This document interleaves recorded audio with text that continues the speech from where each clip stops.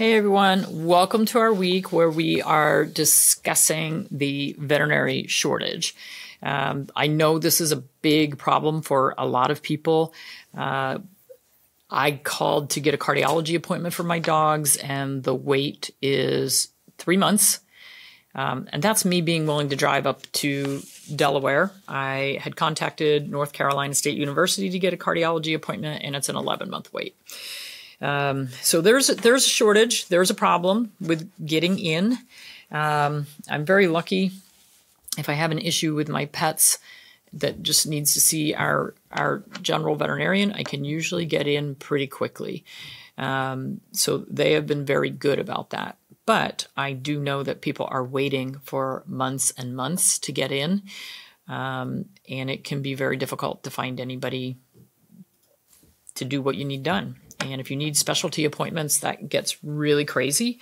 For instance, when our cat Q broke his leg, it happened to be a Friday morning, and finding a surgeon who was willing to do the surgery on a Friday afternoon was pretty difficult. We had to drive 3 hours, but it was worth it. All right. So there's a lot of reasons that we have this shortage. So I'm going to discuss a couple of them. One is burnout, veterinary burnout. Burnout is a work-related syndrome of physical and emotional exhaustion secondary to prolonged, unresolvable occupational stress. Individuals of different demographic cohorts may have disparate experiences of workplace stressors and burnout impacts. Healthcare organizations are adversely affected by burnt-out workers through decreased productivity, low morale, suboptimal teamwork, and potential impacts on the quality of veterinary care. This is an article from Frontiers in Veterinary Science. 32% of first-year veterinary students experience clinical levels of depressive symptoms and report higher anxiety levels than medical students and the U.S. general population. First and second year veterinary, so this starts very early, by the way.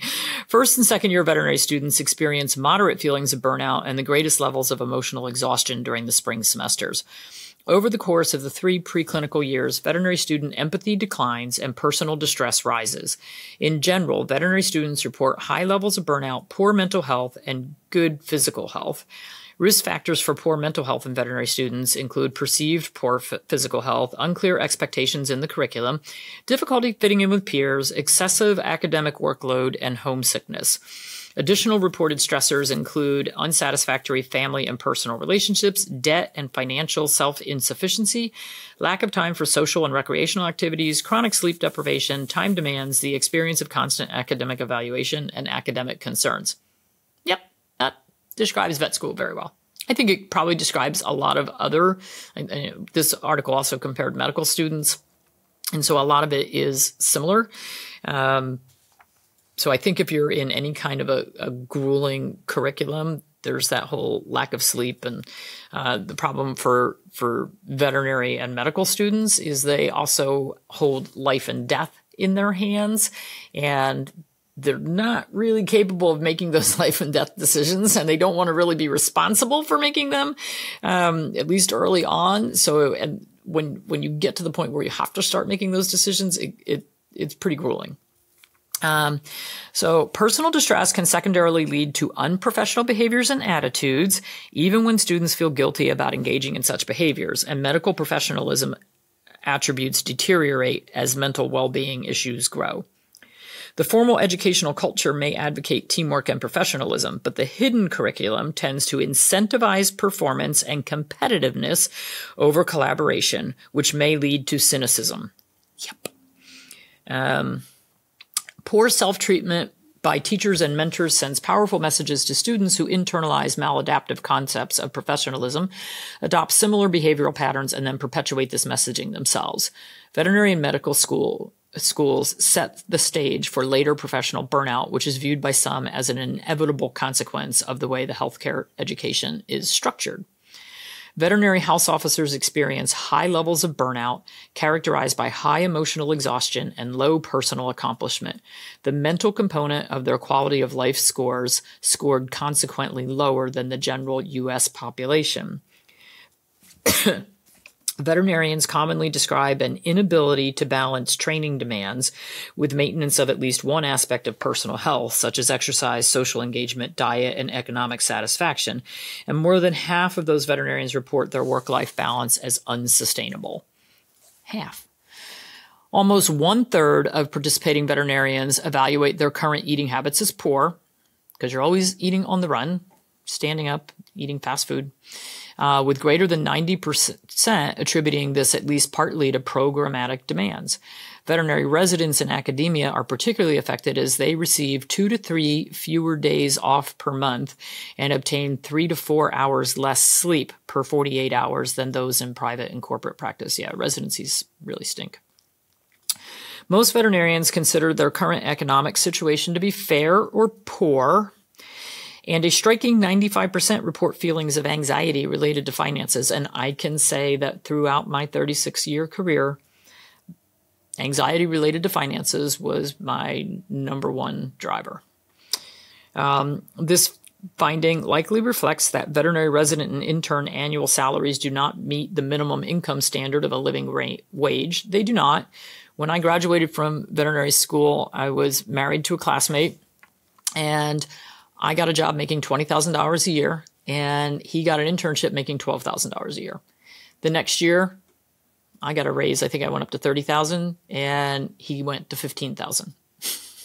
Really stunk, because then he was a resident.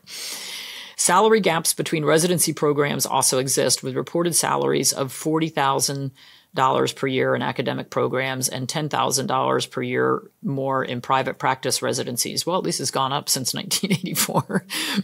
By comparison, new graduates hired as full-time associate veterinarians reported a mean private practice starting salary of $111,000 in 2022.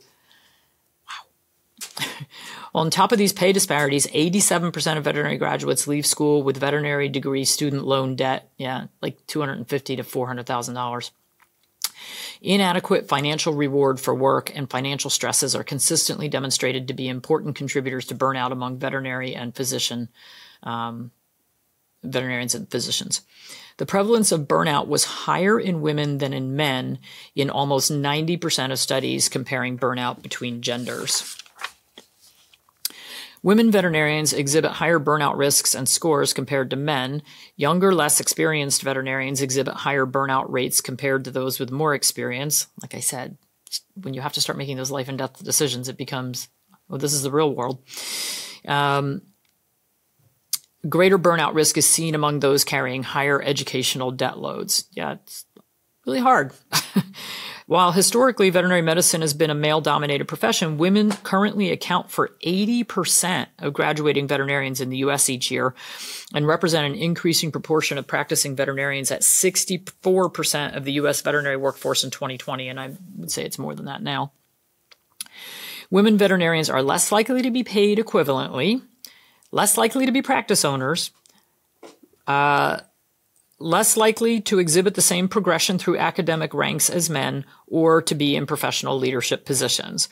Among veterinary surgeons, the personal income of men was a mean of 18% greater. Really? We still have this gender economic gap? Oh, man. 18% greater than that of women. And in academia, male veterinary surgeons were more likely than women to be associate or full professors. Women veterinarians remain underrepresented on editorial boards, including managing editors, 32% women versus 67% men, and editors, 35% women, 65% men. Working veterinarian mothers reported high rates of perceived maternal discrimination. Well, I lost my job for being pregnant, so, that was in 1989, but still.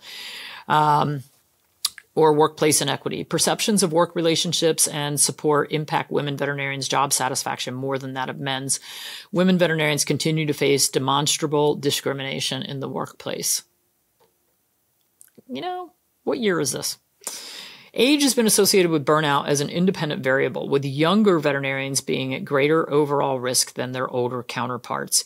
This finding likely reflects greater professional uncertainties and less professional confidence combined with student debt and financial uncertainties. Age influences resilience to fatigue, a large risk factor for burnout.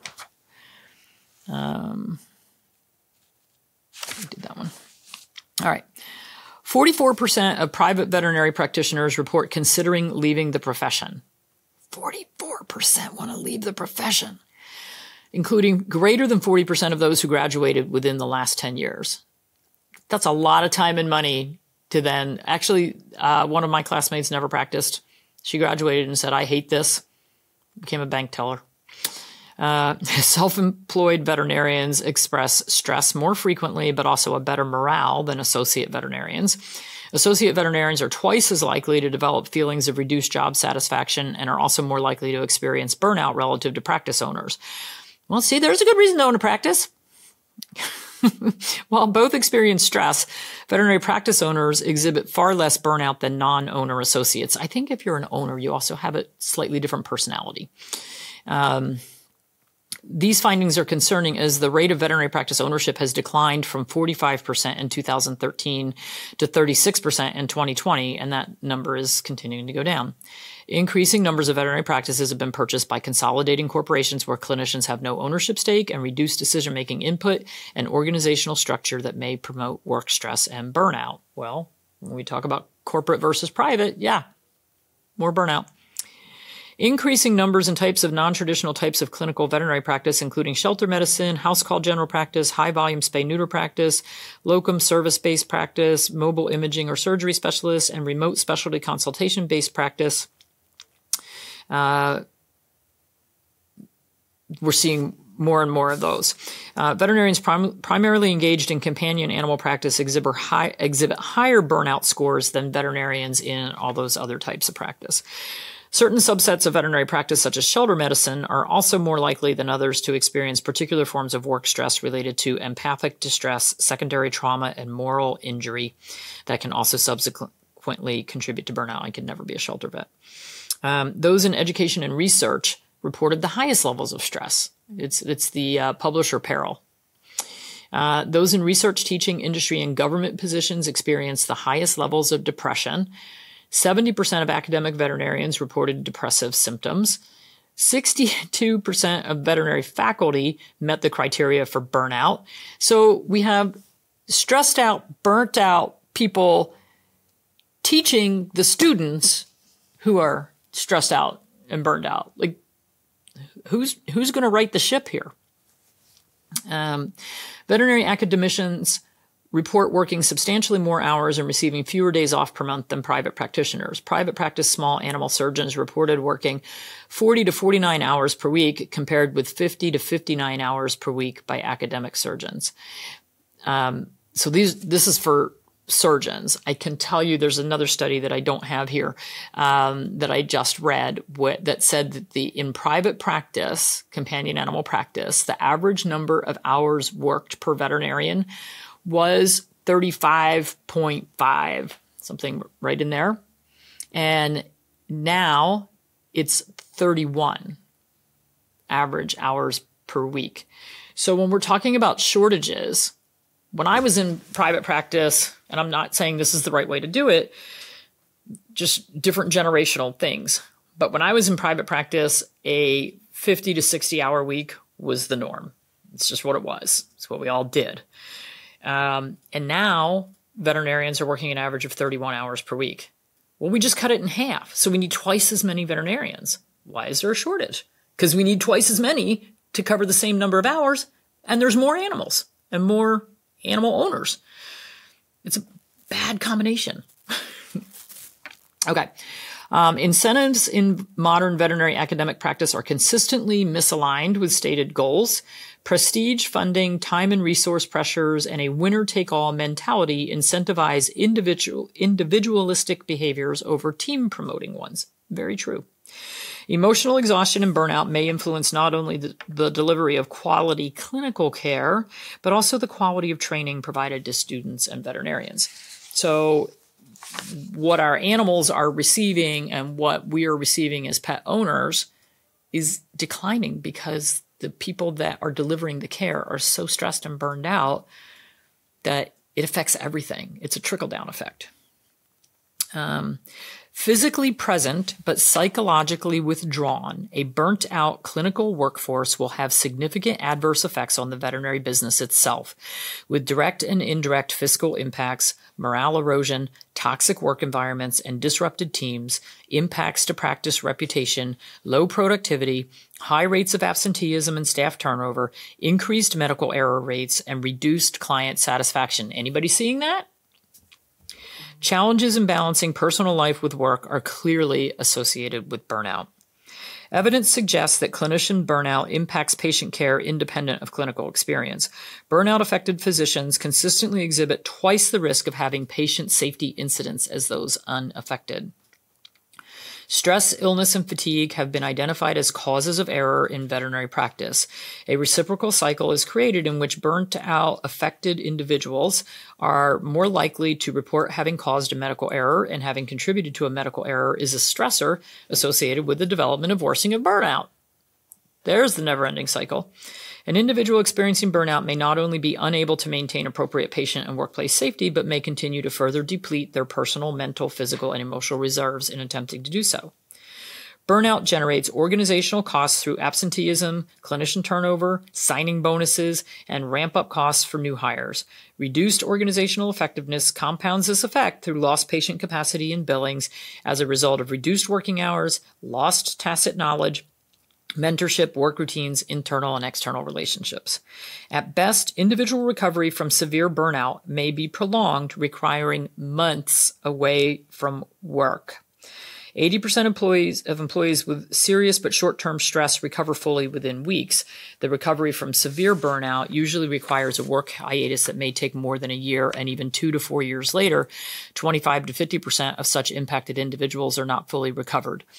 So when I was reading this, I was talking to Hugh about it, and I said, at one point I was doing relief work, and I had been scheduled to stay 3 weeks in one hospital because the owner was going to be away for 3 weeks. And then the third veterinarian in the practice was pregnant. So it was supposed to be she and I working those 3 weeks together. Well, she had problems with her pregnancy and got sent home for bed rest on like day 1 of the 3 weeks. So for 3 weeks, I was the one doctor running a 3-doctor practice Monday through Saturday, and it was an hour-and-a-half drive from my house. So my son was about 2 years old at the time, and I would leave my house at 6:30 in the morning, drop him off at my mother's house. He would stay with her and my dad all day. And usually I left the clinic about 10 o'clock at night, and I would go pick Andrew up and then drive home, and 4 or 5 hours later, turn around and go back. And I did that for 3 weeks. And when the owner of the practice came back from vacation, he knew what had happened. When he came back from vacation, he came in and he took one look at me and he said, and I my hair looked like this, and I, was crying. And he said, "How much time do you need off? Would 3 weeks be good enough? I'll give you the 3 weeks that I just took from you. Is 3 weeks enough?" And I went, "Oh, I think so." And I got my 3 weeks off because I was burned out. I was very burned out. All right. So in the U.S., the impact of burnout in veterinary practice has been estimated to reach $2 billion in lost revenues each year, with a median cost of turnover of $104,000 for each veterinarian and $59,000 for each veterinary technician. It takes a long time to bring on a new technician or a new veterinarian and train them the way that you want them to do things in your practice. And they're not fully up to speed for quite a while. So it is a very costly thing to have to replace a doctor or a technician or even a receptionist. I mean, anybody on the team, it takes a long time for them to train and understand the practice culture. So you don't want that high turnover. You really don't want that high turnover. Okay, ultimately, veterinarians experiencing unaddressed job dissatisfaction, burnout, anxiety, depression, and/or PTSD generally either leave the clinical setting through career changes within the institution, depart the organization for clinical positions elsewhere, reduce their clinical work hours, change specialty, or retire early, or leave the profession. Similar to the reductions in career choice satisfaction expressed by veterinarians, regretting one's career choice is 3 times more common in burnt out veterinarians than in their unaffected counterparts. So this should raise concerns about the adequacy of the future workforce, considering the current care shortage in the veterinary profession. A veterinary health report by Mars Corporation in 2021 predicted the U.S. will need 41,000 more veterinarians by the year 2030, representing an anticipated shortage of nearly 15,000 veterinarians, including both general practitioners and specialists, and resulting in a lack of access to care for an estimated 75 million pets. Work hour reduction can be an effective strategy to reduce burnout for individuals, but has important implications for the entire workforce. This effect to veterinary medicine does not offer much optimism about the potentially impending wider profession-level impacts of burnout, currently estimated to affect 50% of veterinarians at varying levels of severity. This concern is amplified in the context of the expected ongoing growth in demand for veterinary care. Veterinarians reportedly experience occupational illness or injury at a rate nearly 3 times that of medical doctors. All right. So, a veterinary practice seeking to reduce burnout and improve well-being should concentrate on fixing the workplace and creating a resilient organization rather than fixing the employee. Some of the most consistently mentioned concerns of veterinarians in association with burnout, job satisfaction, and intent to leave are workload, time, and pressure. Caseload expectations should be set based on reasonable human cognitive load limits. It's not a matter even of how many you're physically capable of dealing with. It's the mental capacity to look at a challenging case every 15 minutes, figure it out, and move on. When you may have a crying client or a mad client that you're also dealing with. So it's a lot. Caseload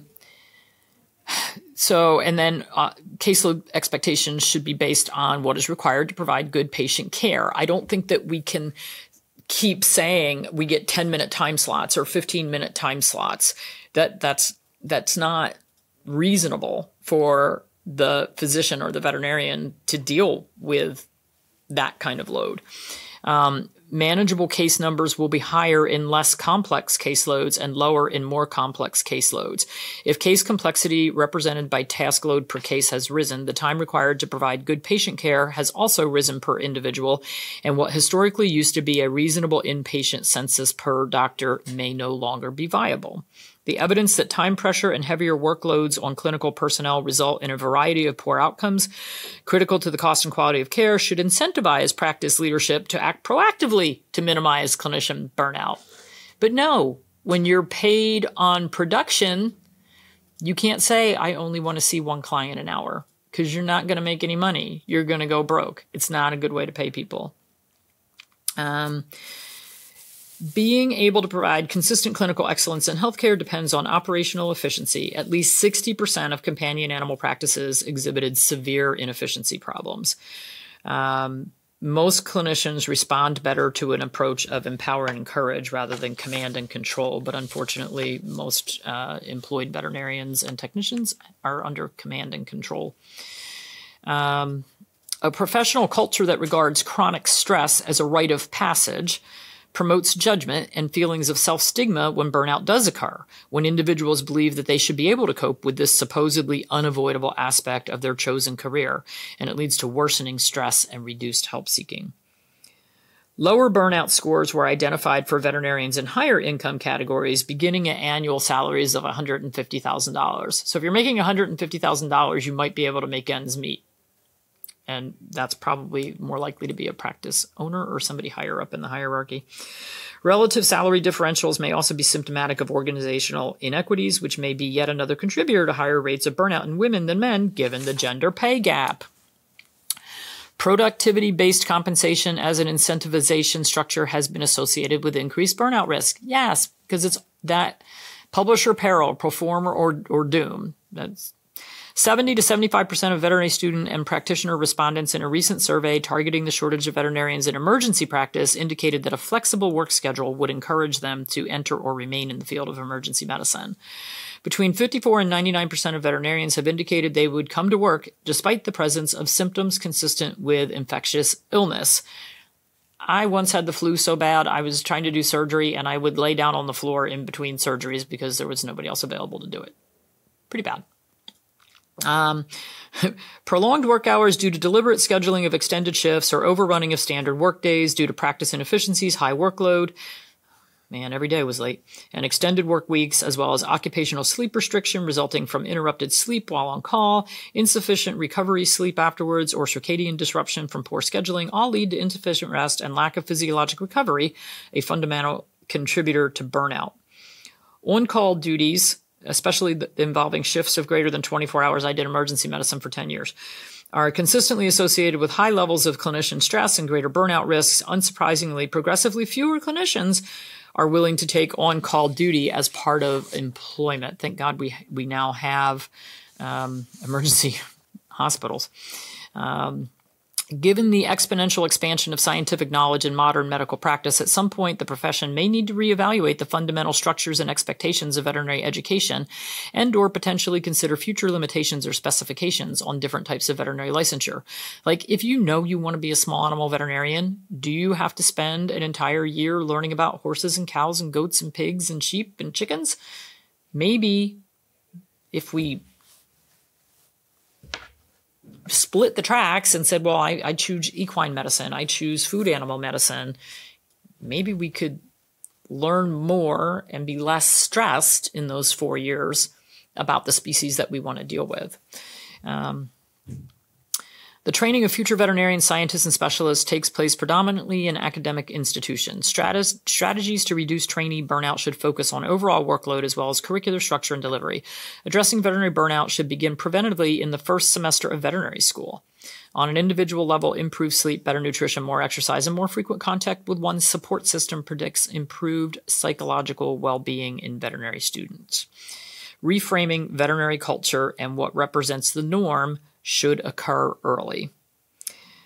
Similar to the issue of veterinary debt, addressing the issues of professional stress and stress management even earlier than veterinary school itself via pre-veterinary college curricula might help prospective veterinary school applicants to, 1, better plan and manage their educational trajectories and build resilient habits earlier in their careers, 2, improve financial literacy before veterinary school, a source of great deal of chronic stress in students, veterinarians, and early career veterinarians. 3, allow them to make more informed decisions about their intended career paths before they commit themselves to a trajectory that may not meet their initial perceptions or expectations, rather than expect them to opt out once emotionally, logistically, and financially committed. Opting out at that stage is highly disincentivized by perceptions of failure and stigma, as well as the magnitude of unrecouped costs of veterinary school from a truncated career. Yeah, bad news. Let's see. Workplace stress in veterinary medicine has a serious and direct toll on productivity, efficiency, quality of care, and human capital. Veterinarians are commonly hardworking, passionate, altruistic, and patient-driven professionals, but existing paradigms are unsustainable for many. Excessive workplace stress and unsustainable working conditions have been such a strong component of veterinary practice for so long that culturally the profession tends to view it as normal, which contributes to the perpetuation of the problem. True. A host of rationalizations, economic, educational, etc., are frequently offered by both practice management and clinicians themselves to support the necessity of systems as currently configured.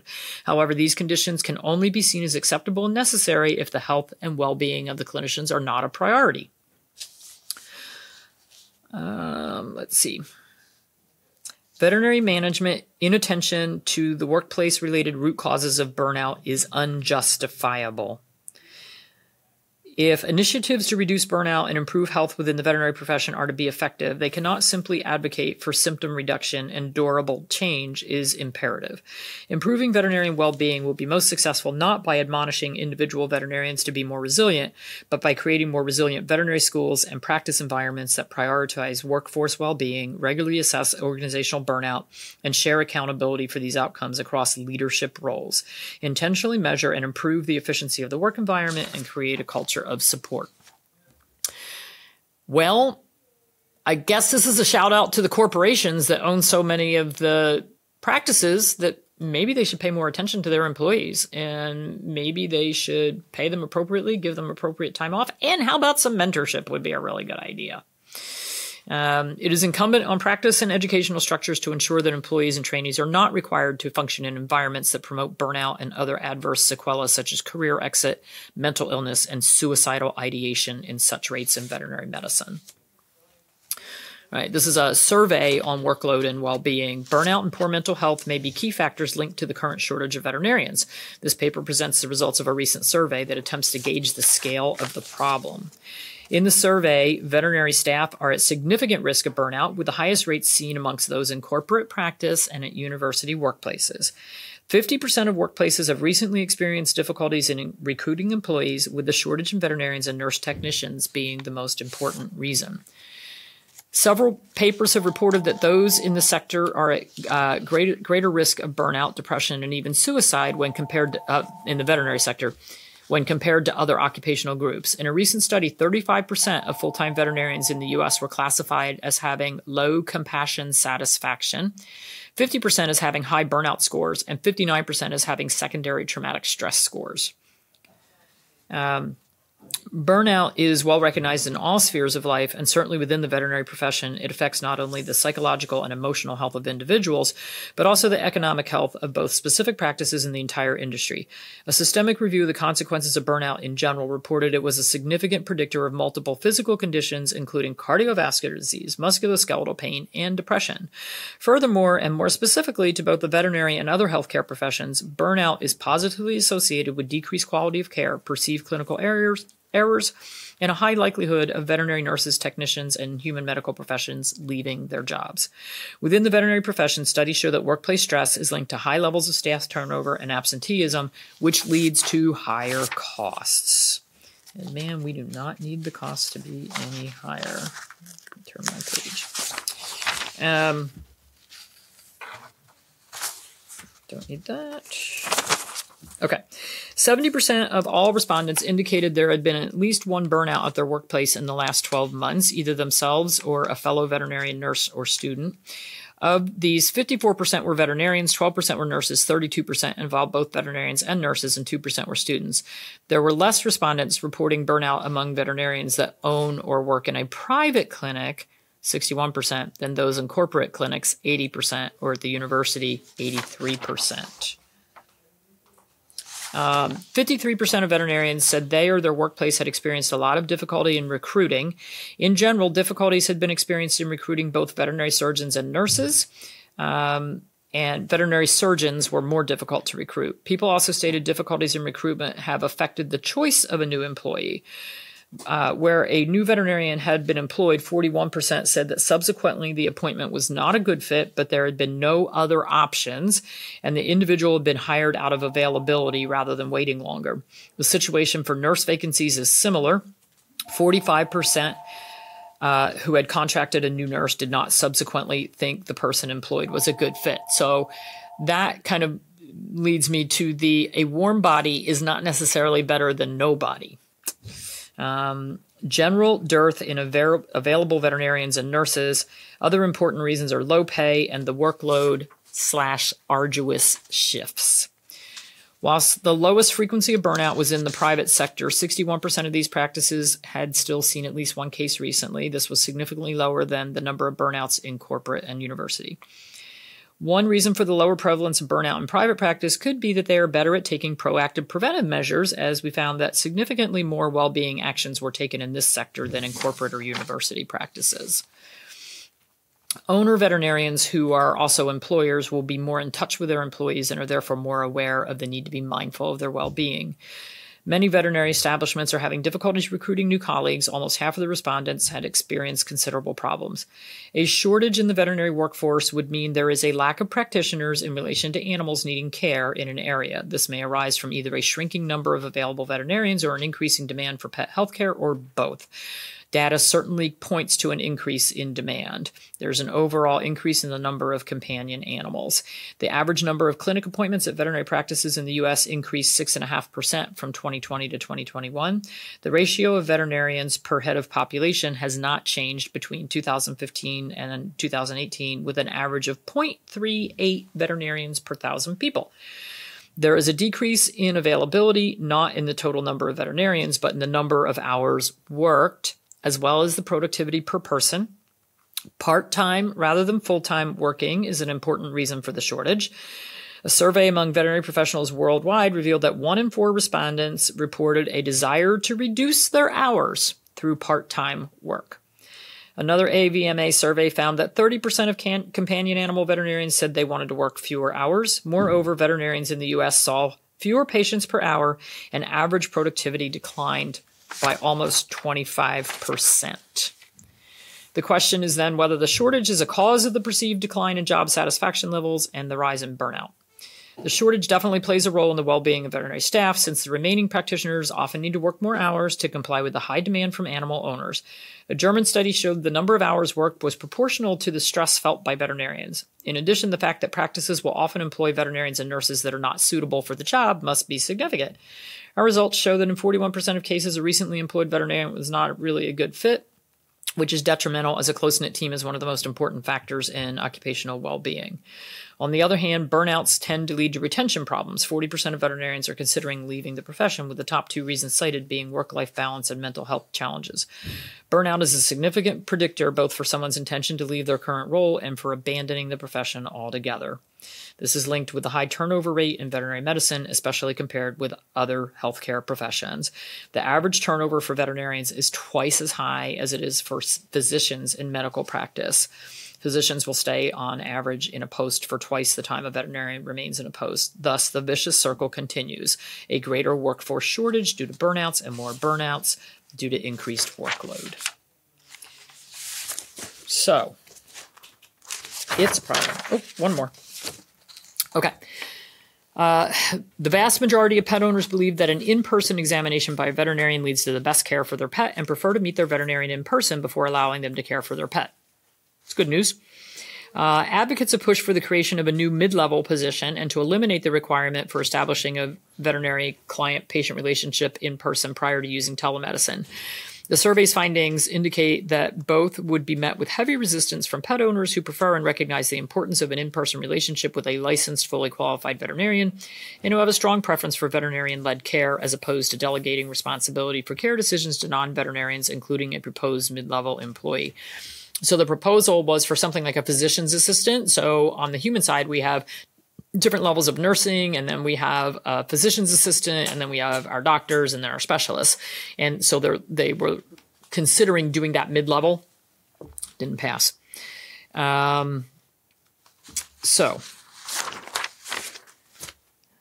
Okay. So we have a shortage. We have a big problem. A lot of it revolves around burnout. A lot of it, I think, revolves around corporate takeover. It kind of all plays into each other. So hopefully you find a good veterinarian that you like, whether they're in corporate practice or private practice. Treat them nicely. Take the staff goodies. Find somebody that respects your decisions and you respect theirs.